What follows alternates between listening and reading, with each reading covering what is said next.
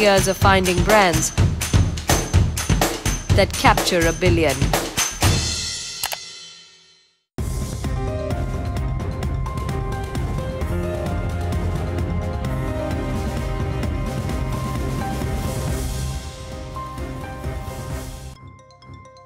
Hello and welcome to Hot Money on Bloomberg Quint Live, India's first digital live streaming business news service. This is a show which gets you a complete wrap of all the stocks that are buzzing in trade. I am Darshan Mehta. Let's welcome our experts then. Kalra of Target Investing, Ritesh Ashar of KIFS Securities and KIFS and Trade Capital, and Avinash Gorakshakar of Joindre Capital join me on the show.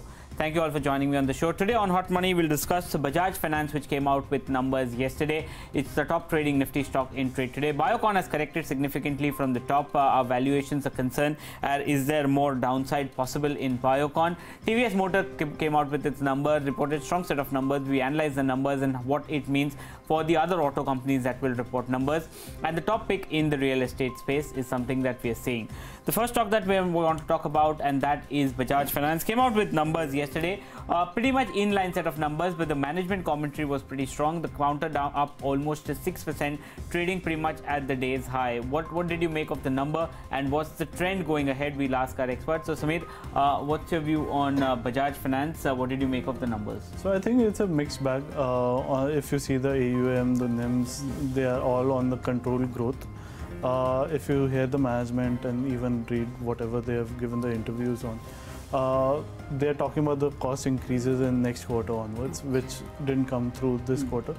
So I think over there, I would like to see the quarter 3 and see how the cost pressures are being forwarded to the retail end of the customers, because the corporate will be much more difficult. So I think over there, that's a point. The asset quality has deteriorated to a small extent, but does that trend continue from here on? So these two things I'm much more conscious on. We hold it at a much lower levels, but will not add it on this kind of a result. Okay, Avinash, you have a minute. Your view on Bajaj Finance. What did you make of the numbers? And I'll come back to you for a follow. No, I think numbers were in line with expectations, and I think asset quality, despite the fact that was slightly, marginally up, I think the comfort factor was the management commented that ILF's exposure is not very large, and they have adequate resources to provide for it. So I think all in all, the numbers appeared good, and the management commentary, as you said rightly, Darshan, in terms of the loan book growth, in terms of the disbursement, I think clearly, although interest rates may go up and yields may definitely be impacted, I think definitely this is a stock to definitely look out if possibly there's a further correction, and definitely looks to be a good portfolio kind of choice. Okay, and Ritesh, you have a minute. What did you make of the numbers? See, I'm very impressed with the numbers compared to the peer groups. If you look at the AUM has almost grown by 38%, which is surpassing 1 lakh crores of AUM. Simultaneously, profit has also increased by almost 16%. Loan book has increased by almost 54%. So looking at the way the loan book has increased and the asset under management have been increased by 38%, and the gross NPA and net NPAs is also quite in line with an expectation. So on the number perspective, I'm very positive on the Bajaj Finance. Okay, so I think that's the trend that's coming in. We'll open it up for discussion. Valuation wise, Ritesh, is it expensive? Still expensive? See, valuation wise, if you look at it, overall NBFC were expensive. If you talk about the stock specific, the market P is running at around 34% in the NBFC sector, wherein Bajaj Finance is running at around 41.85%. So I'm very comfortable in terms of P perspective. In terms of ROE is almost growing by almost 17 to 18% in between, and EPS is around 16%. So fundamentals point of view, I'm quite bullish, but the sector point of view, it is going to be quite challenging for next 2 quarters looking at the regulatory issues. You think, Avinash, next 2 quarters will be tough? What did you make of the management commentary? Will they be able to tide the liquidity crunch that's going on and the rising interest rate scenario? See, I think on both these fronts, Darshan, I think for a quality player like Bajaj Finance, liquidity should not be a problem. And I think in case of rising interest rates, I think as Samir pointed out, the yields would definitely get impacted. But I think they have reasonable amount of leverage to possibly, encounter that kind of, interest rate hike. The important part is that I think clearly in terms of the ILFS exposure, they are not that badly impacted. most importantly the kind of segments they operate, I would believe that maybe for a couple of quarters, growth may definitely appear to be little tempered, but going forward, if this stock, if it all corrects, basically due to the market sentiment and probably on expectations that provisions, which in this quarter shot up quite significantly, that possibly trajectory could continue. I would still look at it from a long-term point of view. Over the next 12 to 18 months, one could definitely look at making good amount of money here. But yes, as Samir pointed out, maybe on some sort of a price correction, not at the current level. Yeah, what sort of valuation would you be comfortable on Bajaj Finance? So right now, if you see, it's still around 4.5 to 5.5 kind of a range since past 3 months. Its average on a 5-year average has been traded at 3.5, 4.5. So there's still kind of a 15-20% kind of a downside from here, which makes it much more on an average basis. We generally buy stocks certain places when they come to a discount. So I think another quarter or two will give you a better picture in the valuation terms. But if you see, like they've mentioned that now the cost will go to 8.5 to 8.8, which is right now 8.2. So how around 45% of their book is repriceable. So they have to take a substantial increase in prices. How that impacts the AUM growth, that's much more bigger situation which we would like to see before taking a call on the stock. What do you make of the management commentary? So if you see the management commentary, they were clear on what kind of a source of funds they create, and they are very comfortable with that situation, because if you see, a lot of book comes from Bajaj Auto and consumer led. So that's around 2 to 3 year kind of a horizon kind of a book. So I think as the proportion increases, they'll be much more comfortable. The uncomfortable is they're still dependent on CPs.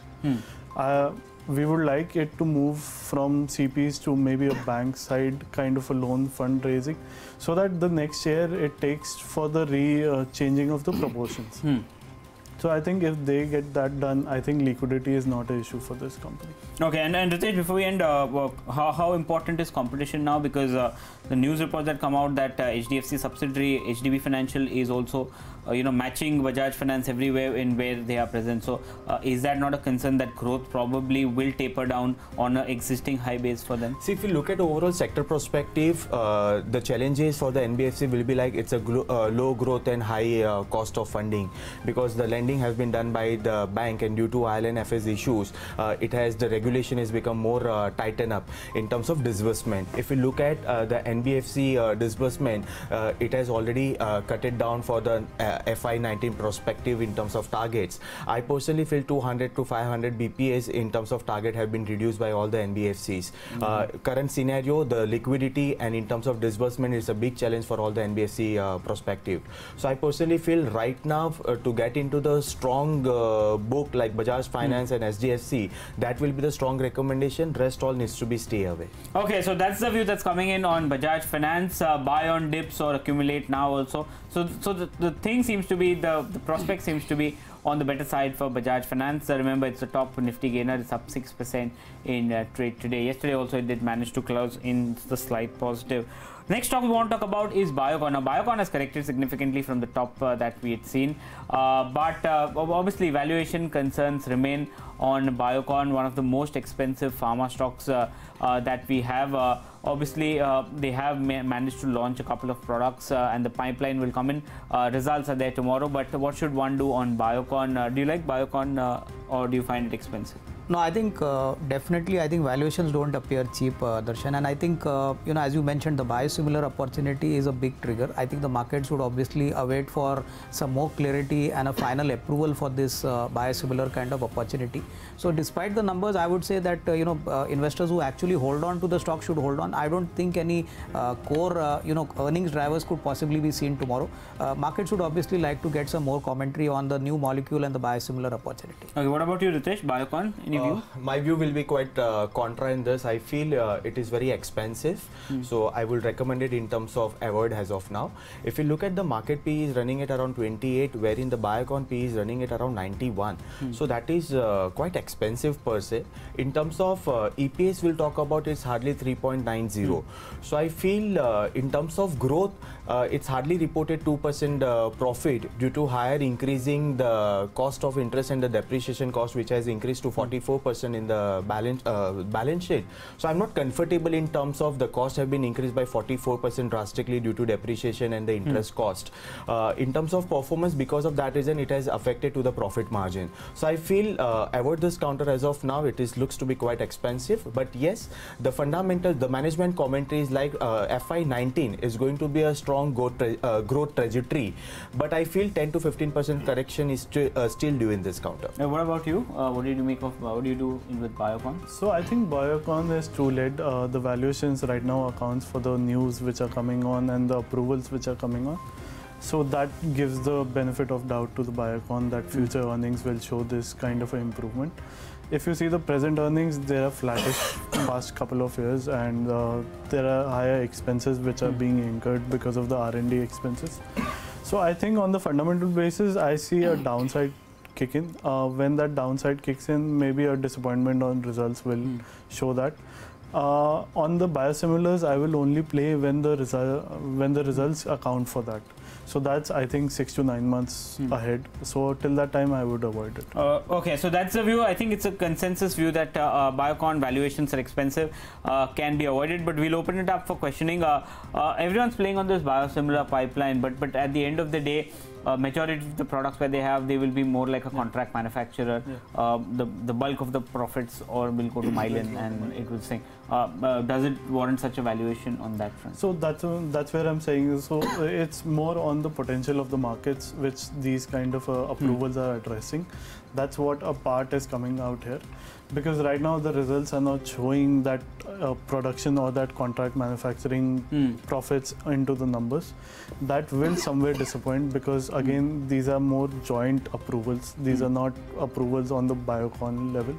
So I think there's a disappointment on the potential downside risk more than the upside risk. Anything that you like in the pharma space? So we hold Sun Pharma as such. We've reduced the weights. But I think Sun Pharma is a place where certain things are getting started and the inspections are happening quite often, which are more of pre-approval from my understanding.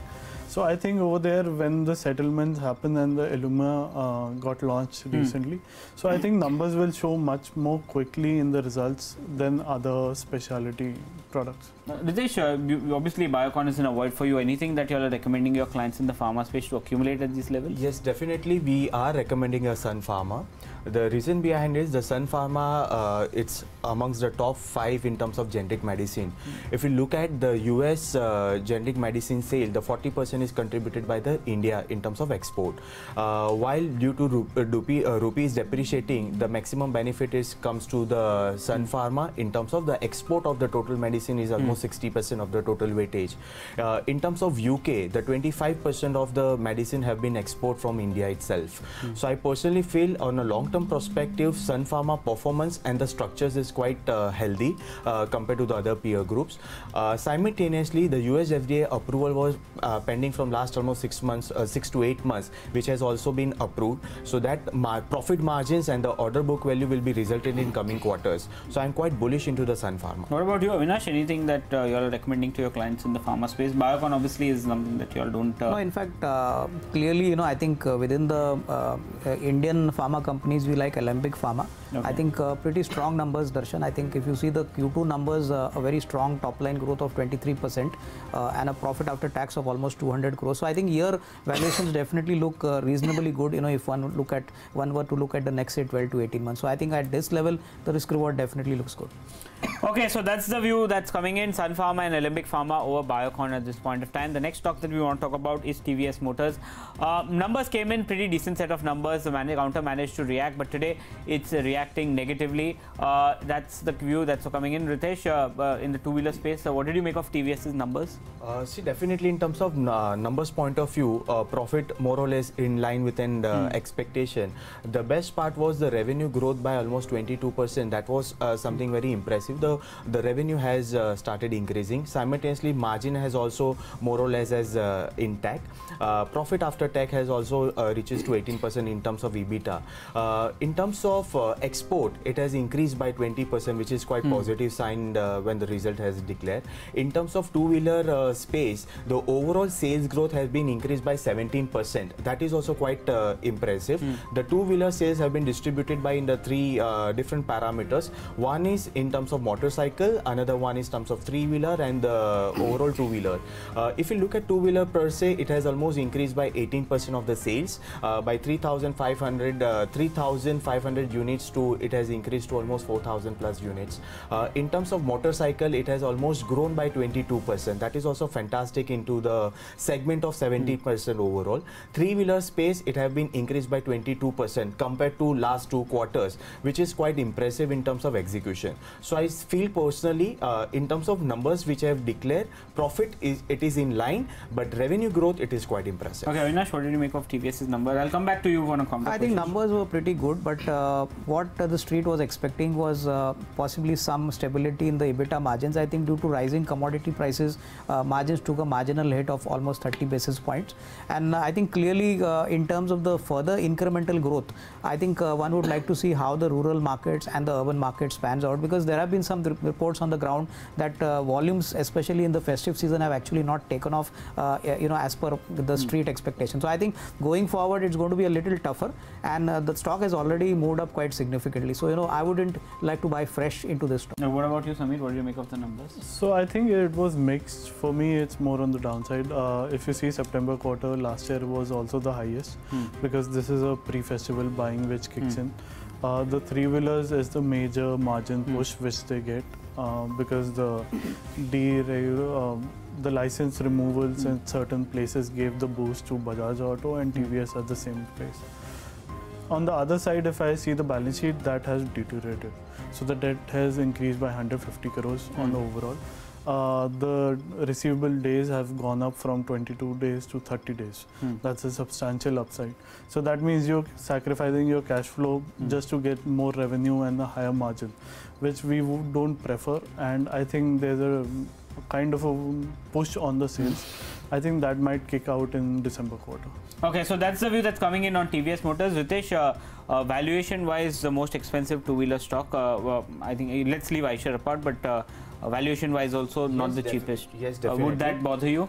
Definitely in terms of valuation wise, it is quite expensive. If you look at the price to book value, it is running at around 8.94. Simultaneously, if you look at ROE, it is quite impressive to 23%.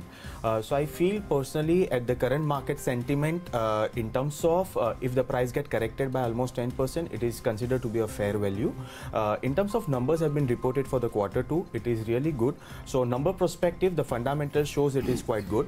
When it comes to the buying opportunity, we have to wait and watch for the few days where the market sentiment, and if you are getting in some good buying opportunity at the downtrend by 5 to 10% at the current market price, then I feel it is a good stock to add it to your portfolio. What about you, valuation wise? Which would be your pecking order in two-wheelers? I think pecking order, I think I would still prefer something like a Hero MotoCorp and obviously Bajaj Auto. I think clearly, for a company which has a single-digit EBITDA margin compared to both the peers, this stock definitely looks expensive, Darshan. So I would prefer to wait for a correction if at all, if I want to add it. Okay, and the last space that we want to talk about is the real estate space. Most of the counters in the real estate space of late have gotten hammered, be it their own issues and the issues with the NBFC lending and the defaults that have come in. But we want to discuss which is the top pick as far as the real estate space is concerned. So Samir, if you had to bet on a real estate stock, which one would that be? So I wouldn't bet right now, but we are looking at DLF. The valuations are going down with the correction in the market. So I think there's a further downside also. The plus side which I am seeing is the cash flow generation which will come out of the reduction in debt. So waiting for this quarter results and half-year balance sheet to come out. I think over there the land bank and the NCR pricing, which has gone up by 3 to 4% this quarter, is helping them out. The results might be muted on the YOY basis because of the commercial assets being given out to the P. I think over there that kind of a potential of DLF is there, but I would wait for 120, 100. What's the trigger for DLF according to you? 3-4 important triggers that you feel that the I think the main is the huge reduction on the books, debt on the books. That is the main trigger for us because the cash flow generation increases by that much itself. So that will be there. Second is the NCR sales and the pricing are still stabilized. So I think if that is consistent for a couple of quarters, I think that will be there. There are 2 launches of the green DLF Greens project and 2 phases coming up. That should give another boost for them in shorter term. So I think 3 to 6 months kind of a view. First start to buying that kind of a place. I think DLF is. Do you all own anything in your personal in your client account or something? DLF as of now, no. Okay, that's the view that's coming in. Ritesh, in the real estate space, what are you all liking? Frankly speaking, in terms of overall real estate sector, the effect of RERA is still not equipped. In terms of investor point of view, the effect of RERA, it is quite positive. But in terms of developer point of view, there are a lot of regulatory costs have been increased. Simultaneously, cash flow due to the regulation, I have to adequate amount of cash flow in hand in terms of launching for the new project or existing project to be deployed. At the same time, I have to follow the deadline at the regulatory requirement point of view. So I feel the impact in overall real estate sector is still more to go because of the liquidity crunches and the lower demand per se. If we look at the buying opportunity, my bet will be more into the Godrej property. Okay. The reason of Godrej property, they have a very good pipeline in terms of new projects. Okay. The demand of the project is quite high in the industry. At the same time, when the sectors are more into the consolidation, they are very good in terms of acquisition of the new project. Okay. And they have enough cash flow in hand in terms of fulfill the requirement of the regulatory. So I personally feel in terms of Godrej property, it is a good fundamental stock in terms of real estate sector. Any risks that you run into Godrej properties compared to others? Where the company is already having an adequate amount of cash in hand, in terms of project are also in demand, sales are also doing quite fantastic, ROE is also quite decent compared to the other peer group. So I don't find any risk per se for this sector. Okay, so DLF Godrej properties, and what about you, Avinash? In fact, we like a company called Suntech Realty. In fact, Darshan, this has been one company which has been a front runner in the BKC area, and after BKC now they have started looking at projects, especially in the ODC, and they have launched an affordable project in Naigaon. Now what is interesting is about 2 months back when they launched the Naigaon project, it was sold out in a month. Almost 70% of the bookings has been encashed by the company. And in terms of leverage, which is very important in the real estate space, they have a very low leverage of almost 0.19. So I think clearly in this challenging space, in this scenario, when interest rates are going up, and hopefully when funding is not available easily, I think they have a very strong balance sheet, and hopefully if execution is strong, one could definitely see these kind of pipeline of projects actually benefiting the company over the next 18 to 24 months. So what's the risk if someone is looking to take a position in Suntech? I would believe that it's only execution. If there is any let up in the execution, Darshan, that could be a problem, because in terms of the funding, they have their cash flows ready, they have liquidity on their side. Only thing is, if at all there is an execution problem on the affordable size project, because that although it's a JDA, I would believe that that is one project where the management does not have any hands-on experience. They have been largely operating in the luxury and the ultra luxury segment. So market should obviously look at how this execution. And the financials tend to be bulky for Suntech, right? Because yeah, but I mean, if you look at the balance sheet as of March 2018, I think clearly they definitely don't have a very large component of debt, and most of their lenders are most of the private sector banks. So they don't have larger dependence on any NBFC. So funding has been pretty solid. Okay, so that's the view that's coming in on the real estate sector. Suntech Realty, Godrej Properties and DLF are the stocks that have been spoken about. But with that, it's a wrap on today's Hot Money. Samir, Avinash and Ritesh, thank you so much for coming into the show today. Ask BQ comes up next. Stay tuned to Bloomberg Quint.